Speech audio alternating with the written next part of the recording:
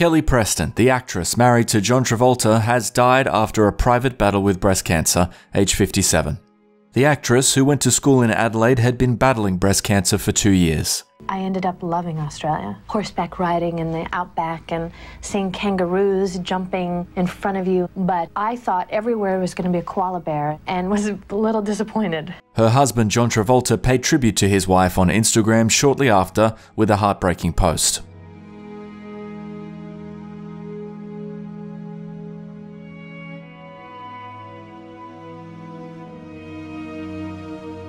Preston, who was born Kelly Kamalelehua Smith on October 13, 1962 in Hawaii, launched her career in 1985 with her first major movie role in Mischief after several minor roles in television shows, including For Love and Honor. I remember everything I read.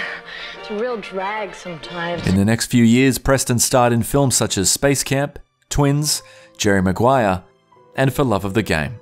Preston's final film role was in the 2018 film Gotti, in which she played Victoria Gotti, the wife of mafia boss John Gotti, portrayed on screen by husband John Travolta.